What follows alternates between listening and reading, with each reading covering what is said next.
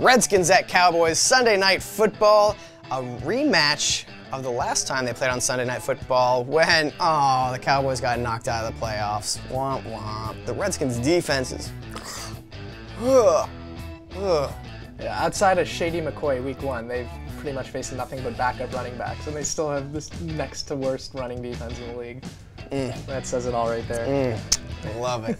Love it. Here's an unbelievable fact. If the Eagles manage to lose in Tampa Bay, the Redskins can actually take control of first place in the NFC East because this division is garbage. There's barges going up the East River with the NFC East on them. Dog shit division.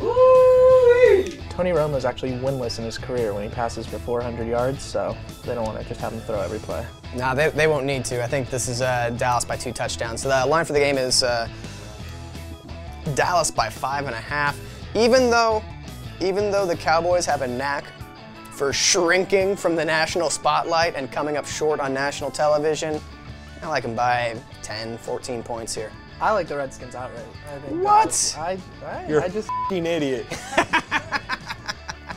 I'm just saying, we'll see how it plays out. I see the Redskins winning that game. Doubt it. Cowboys.